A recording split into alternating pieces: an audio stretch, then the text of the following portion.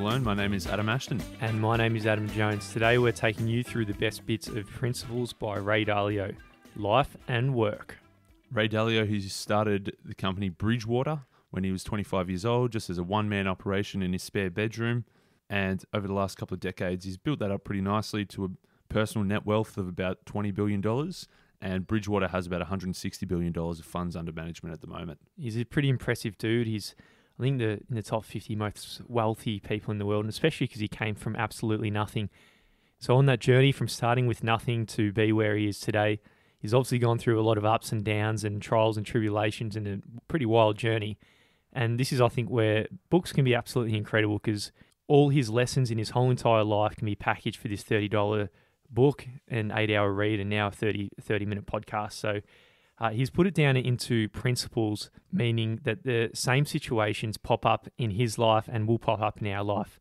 And he just sees it as another one of those, he'd call it, meaning we can learn from previous lessons to apply it for our decision-making in future events. What would happen if you didn't have principles was every time something happened, you'd see it as a brand new, isolated, different type of situation. But what Ray's saying is really they just boil down to a couple of different categories.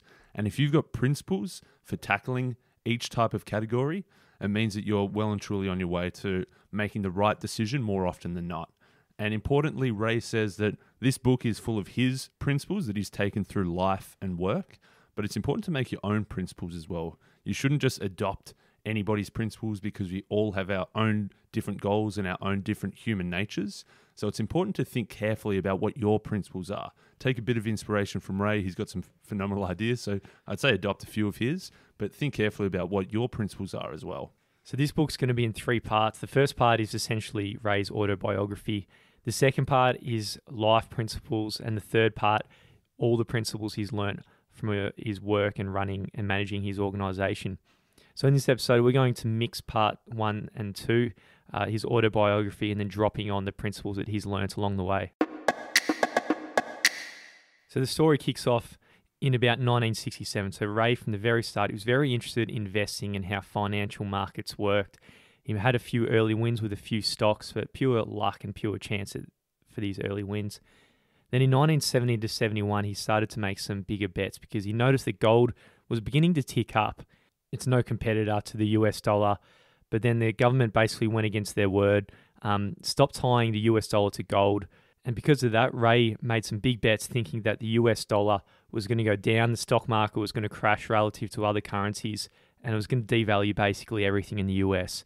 So Ray made his bets, but it turned out the absolute opposite happened to what he thought would happen. The stock market jumped by 4%, and then obviously a lot of Ray's bets he made all ended up being losses. What he realized through this circumstance was that he missed the opportunity by learning through history. This exact circumstance where currencies were no longer pegged to a commodity like gold. This had happened many times before in history, and a similar result happened in the stock market jumping in overall value. So a principle that Ray took from this and from a lot of other experiences is to be radically open-minded. And he said that this radical open-mindedness is motivated by the genuine worry that you might not be seeing your choices optimally. So instead, it's the ability to effectively explore different points of view and different possibilities without letting your ego or your blind spots get in the way. So Ray had a big blind spot. He said, you better make sense of what happened to other people in other times and other places, because if you won't know if these things can happen to you, and if they do, you won't know how to deal with them. So Ray was essentially way too sure of what he knew at the time and didn't yet have the ability to deal with, well, what not knowing. And he says this is more important than whatever you actually do know. Another couple of important principles around this radical open-mindedness. He says, don't worry about looking good. Don't worry about being right. Worry about achieving your goal. So rather than thinking about what other people are thinking of you, rather than letting your ego get in the way and thinking that you have to look good to everybody, the most important thing, much more important than looking good, is actually achieving your goal. So if you've got a goal in place, being radically open-minded allows you to put the ego to the side and just focus on the goal, not about how you're appearing on the outside to everyone else. Yeah, most people out there usually try to prove that they have a good answer when in reality they actually don't. And it's because they have this common view that great people have all the answers. And I think a lot of people have that general belief that if you can answer something correctly and something that sounds really good, then you're a good person, you're highly valuable.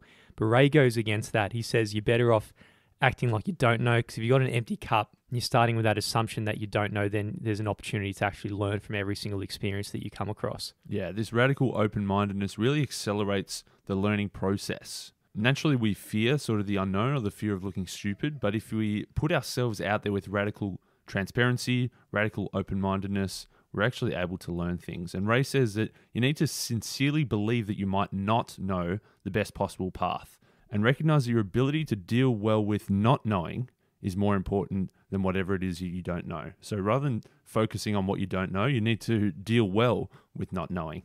And he says that in dealing well with this not knowing, that the radically open-minded people, they're going to be the ones coming up with the right sorts of questions.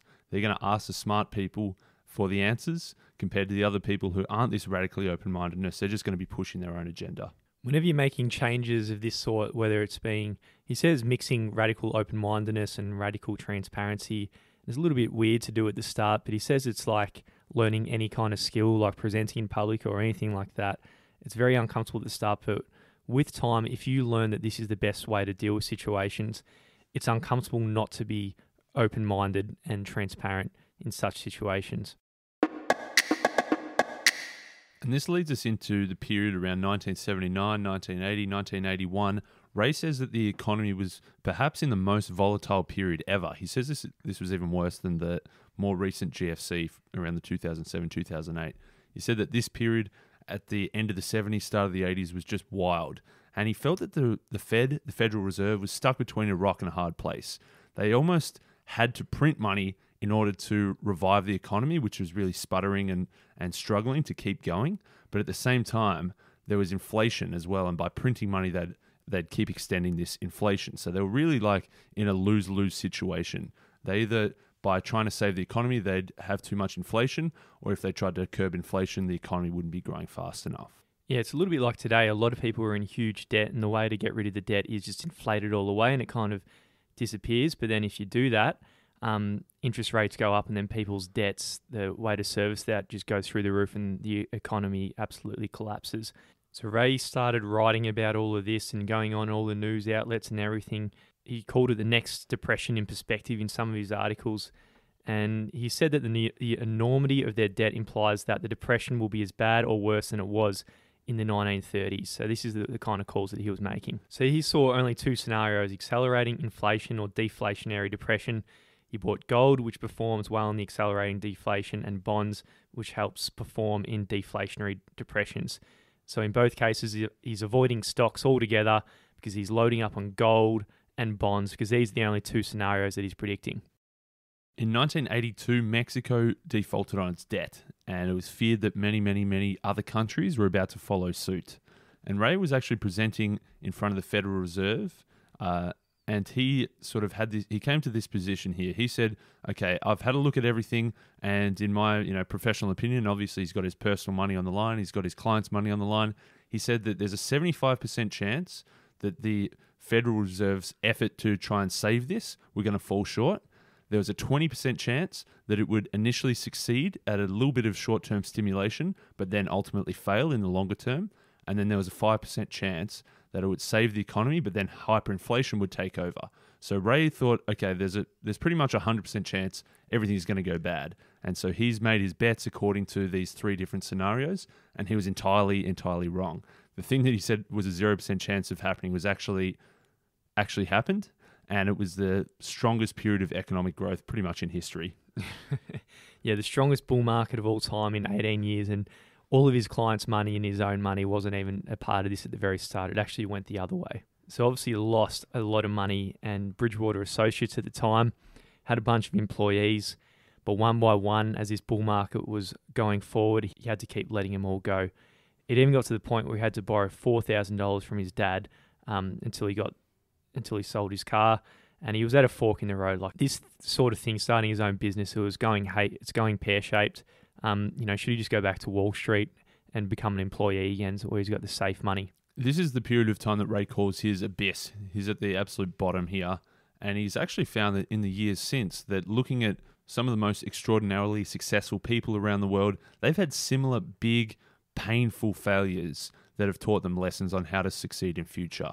One he talks about often throughout the book is Steve Jobs. Steve Jobs obviously founded Apple and built it up nicely, but then he got fired from his own company that he created. And Jobs said that it was this awful tasting medicine, but I guess the patient needed it. Sometimes life hits you in the head with a brick, so don't lose faith. I'm convinced that the only thing that kept me going was that I loved what I did.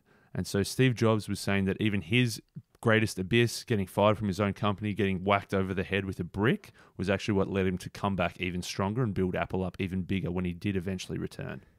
Ray's saying that hitting rock bottom is just part of the journey for everyone who actually goes to reach his level of success. If you think about it, in order to do exceptionally well, you're really going to push your limits to the absolute extreme. And if you push your limits to this extreme, every now and then you're going to crash and it's going to hurt a hell of a lot. And when this happens, you're going to think that you've failed, and this won't be true unless you give up. So in these situations, believe it or not, in that moment, that pain is going to fade away and there's going to be a lot more opportunities ahead of you, though it's really hard to see at the time when you're at rock bottom. And the important thing is, at rock bottom, there's these unique lessons that you can always take away from these failures, and you can gain the humility and radical open-mindedness that Ray did in these circumstances to increase your chances of the long-term success. Ray said that it's like a three-part equation for a successful life. It's dreams plus reality plus determination. You need all of those three things. If any one of them are missing, it's not going to work out. If you've got just dreams but no reality, then you're off in fairyland. If you've got the determination but you're not dreaming big, you're probably going to work hard but to no end goal. You really need all three of those dreams plus reality plus determination to tie all together for this successful life. So in retrospect, the mistakes he led to the crash seemed obvious.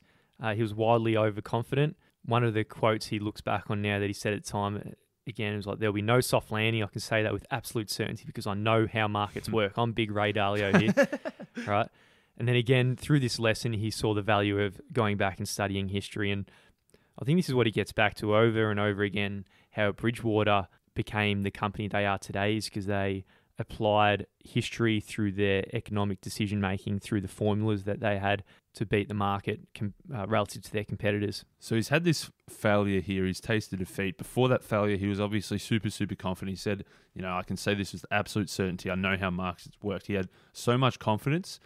He had the dreams and determination, maybe not the reality. And so what this big failing really taught him was that from then on, he was moving forward with the sense that there was always this high likelihood of getting whacked again. So rather than being so confident and so sure of himself, he was moving forward with a bit more realism, with a bit more open-mindedness, always worried about what could the next big thing, the next big unforeseen thing that I'm so sure could never happen, but would actually happen. So he's approaching his investment decisions and his life decisions with a lot more open-mindedness and looking at all the possible scenarios, which allowed him to be a much more successful investor. Yeah. It gives us a glimpse also into the analogy that he runs his life by. I think it's interesting to hear what everyone's analogy is, because I think it does shape a lot of their own decisions. For Ray, he sees life as, he says that to live a great life, you need to cross a great jungle with a lot of different animals in there who can take you down, a lot of different dangers and everything. And you got two choices. You can stay safe where you are and have an ordinary life and not have to deal with the jungle whatsoever, or you can take that huge risk and cross the jungle where the big panda and the ape and the snakes, they can Panda's dangerous. Yeah, they just look big and fluffy and cuddly. Maybe they're vicious. They're vicious in Ray's jungle. Yeah. But you got to get past all those obstacles to get to the terrific life. So that's the choice we've all got. We can stay safe where we are now, or we can cross the jungle. A little bit like the analogy we use sometimes is like stepping in the arena rather than sitting on the sidelines. Yeah, one big theme that runs throughout Ray's principles is a lot about nature and a lot about evolution. And he says you need to be constantly evolving and improving yourself.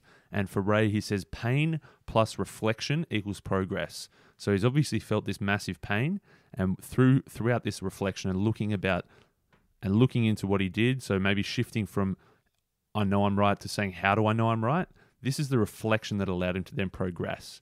So a little bit of pain, a little bit of reflection allows to progression, and that leads to all this evolution, moving forward, getting stronger, and improving his outlook. He says this idea of evolution is the greatest force in the universe.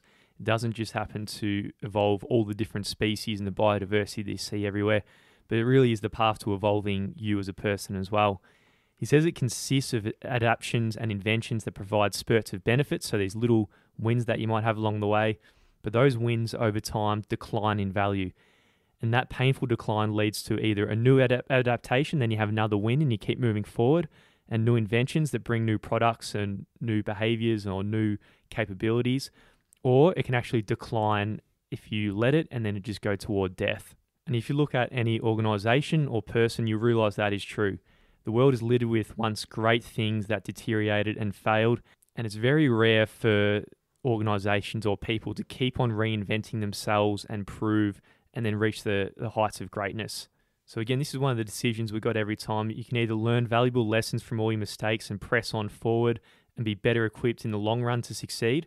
So it's a decision to evolve whenever this circumstance presents itself, or you die. As humans, we have a bit of an advantage when it comes to this sort of stuff, that we can maximize our own evolution. We have the ability to allow ourselves to reflect on ourselves and direct our own evolution. So rather than being passive in evolution, allowing time and the outside world to guide where we go next, we can actually be a little bit more conscious in directing our own evolution. We can evolve faster and faster than any other species by allowing ourselves to look at our flaws and look at our goals and decide what do we need to do in order to evolve from where we are now to where we want to be. So from the perspective of maximizing your evolution, obviously pain is a very good thing, because pain plus reflection equals progress, going back to that equation. There's no avoiding pain if you're going after these ambitious goals and if you're trying to maximize your own evolution. Most people, when this pain comes, they have a time to actually remember to actually reflect on the pain and see what the lesson was from it. They just take the pain and move forward. So I think we need to remind ourselves, look back on our painful periods and reflect on what the lessons are to maximize evolution, so to increase the odds of success in the long run. So for Ray Dalio, even after this crash, he knew he was going to be the type of person who's going to cross the jungle despite its risks to get the most out of life, to live an incredible life. So the question turned into how to cross this dangerous jungle without being killed. In this period, the crash, in retrospect, he's saying now, was probably the best thing that ever happened to him, because it gave him humility and it balanced his aggressiveness.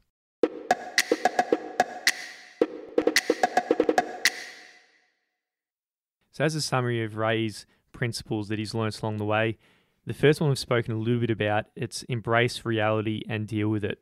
He says you need to be a hyper-realist. And remember that equation we mentioned, you need the right mix of dreams plus reality plus determination, and that equals a successful life.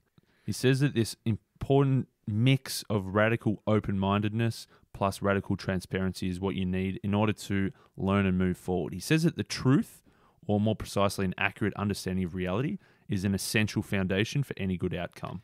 We're all going to get slapped up a bit in a few different ways and go through pain. Ray said he got a brick thrown across his face. Everyone's going to get something along those lines. And every time this happens, we've got a choice to actually evolve and learn from the situation. And in the long term, we're going to be much better off because of this situation. Or we can choose to die and do a spiral downwards to death. Another important one in this idea of reality and hyperrealism is to weigh your second and third order consequences and own your own outcome. So rather than just looking at an action and then the response, you need to think of what's the response to that response. What are the second order consequences that happen after the first order consequences? The second principle he's got is use the 5-step process to get what you want out of life. And it comes up in a hell of a lot of books, and that's the importance and the utility of having clear goals and actually having a target for what you want out of your life. Yeah, so the first step of this 5-step process is to have clear goals. He says you need to prioritize. You can pretty much have anything you want in life, but you can't have everything you want in life. So this first step of laying out the clear priorities and those clear goals allows you to decide what you really want in life and letting some of those other ideas slip to the wayside. So Ray, making it to the top 50 in the world, he would say something like this: but never rule out a goal because you think it's unattainable. Basically, everything out there is possible if you can just prioritize. Great expectations, so having great expectations of yourself is the seeds really to having great capabilities. The second step is to identify problems and then don't tolerate problems. So Obviously, you can't just set your goal and then you're going to get there. Along the journey, there's going to be dips, there's going to be problems along the way. You need to accurately identify what that problem is and reconcile within yourself that you're not going to tolerate this. The third step is when you diagnose these problems, you need to find their root causes. You might, for example, have a problem in your day-to-day work where your boss is being an ass for whatever reason, and you're trying to solve that problem, specifically that problem. But the root cause might be you're in a shit job in a shit industry or whatever you need to get out of. Yeah, he says that before you decide what to do about it, you need to decide what is, as in that you can't just go straight into problem-solving mode. You first need to get to that root cause of the problem. So make sure you're solving the right problem in the first place. So the fourth step then is to design a plan. In Ray's philosophy of looking at life like a bit of a machine, you need to work out, okay, something clearly went wrong when you had this problem. You weren't doing something right. So you need to design the plan to make things go right for the next time you have a crack at it. And the fifth step is push through to completion. So if you've got a good plan, but you can't execute on anything, obviously you're not going anywhere. You need a plan, but you need to have the ability to execute. And the way to execute is to really have good habits. And these are really vastly underrated. He's a big fan of your man's book, Charles Duhigg, The Power of Habit. If we got good work habits and every day, if you're just chipping away at something, you can really accomplish great things. Ray's third big principle is be radically open-minded. It's almost a bit of a subset of the first one. It was like principle 1.3, but it's also principle 3 as well. Be radically open-minded. So a big part of radical open-mindedness is the belief that you might not know the best possible path, and recognize that your ability to deal well with not knowing is more important than whatever it is you do know. So it's coming with the assumption that you don't know hardly anything, which is definitely the case. You're one person out of billions of other people around the world, and your subset of experience is almost nothing compared to really what is out there in terms of knowledge. A practical thing that Ray likes to always do, he says, you need to triangulate your views with believable people who are willing to disagree. So it can be a bit of a trap to just find people who all think the same thing as you. Ray says you need to actively go out there and find people with different views, find both parts of the story, and not just people who are differing for the sake of differing, people who he says are believable, people who have a bit of trust, and then you need to take on a little bit of both and triangulate your views to be somewhere in the middle. And he says understand how you can become radically open-minded. So a bit of self-awareness there, understand where your blind spots and your weaknesses might be. He also says a big part of this is meditation.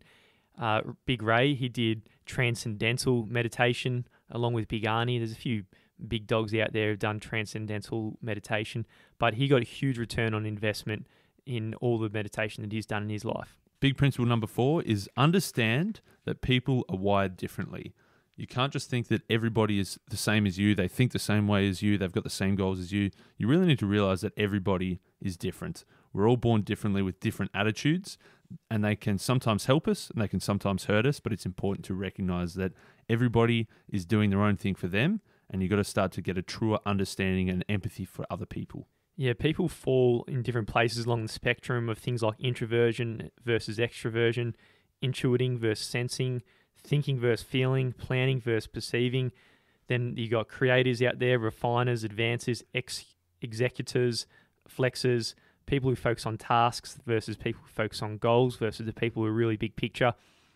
So there's a huge variety of people out there, and if someone's different to you, it's actually a very good thing, because if you can work with them, they can compensate for what your weaknesses are and combine it with your strengths. You can actually be much more effective. Yeah, Ray loves the Myers-Briggs personality test, and they do a whole bunch of different personality tests for the people that he hires at Bridgewater. And he even makes baseball cards for every single employee with sort of their stats and some of their strengths and weaknesses. It'd be pretty interesting working with at Bridgewater. Yeah, after reading this book. It certainly would be. So then you can go to someone and look up their stats, and maybe someone who's thinking big picture, don't give them the nitty-gritty task that you need to have super strong accuracy about looking into the finer details. So using baseball cards and using all these personality tests, Ray's able to put the right people in the right situations. Yeah, and that's something that Peter Drucker in The Effective Executive really outlined. He says, make strengths productive. Is that what he says? Yeah. Sounds good. Sounds good. You don't remember, do you? No. But that was definitely part of Drucker's advice in his book. The fifth principle is learn how to make decisions effectively. So the decision-making process is 2 steps. First, you need to learn everything about the situation you're in from history and experience, and then you make the decision. I like this idea that he talks about navigating the levels effectively. So whenever you're making decisions, there are the really, really high level decisions in terms of like sort of the path that you want to go down. And then there's the lower level nitty gritty, finer details. So he's sort of like, there's sort of A, B, C, D, E. And then within each of those, there might be A1, 2, 3, 4, 5, B1, 2, 3, 4, 5. And he says that some people, if they're going through decision making they're having discussions about what steps to take, they might talk about A1 and then B3 and then D7 and then back to C1. And it's really unproductive. Ray says you need to either go sort of across, so forming, A, B, C, D, E, forming the higher level stuff, and then you go down A1, 2, 3, 4. You can sort of dive deeply as long as you've got a nice structure to it rather than just being all over the shop and the discourse comes completely irrelevant and unproductive. I like how he also says be imprecise. So say if you're given the equation 38 multiplied by 12, a lot of people through their head will find it an extremely painful ordeal and be very hard to come up with the answer. But someone like Ray, he says, all right, 38, pretty close to 40, 12, put that back down to 10, 38 times 12, it's around about 400. So it's a very quick way and imprecise way of doing things. So whenever you come across any situations, be imprecise and you can actually do complex algorithms in your head with this kind of approach.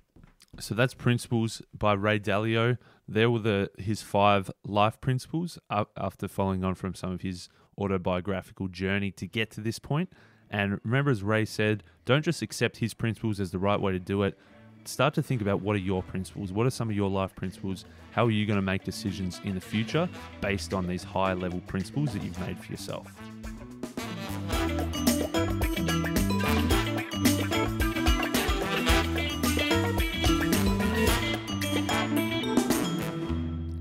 If you enjoyed that episode, go out and share it with your friends. It's actually really easy to do now with Spotify. You just hit the 3 dots in the top corner of the screen, and then from that you hit share, and then you can go straight to Instagram stories. And make sure you tag us in so we know who you are, and then all your friends can learn from this episode also.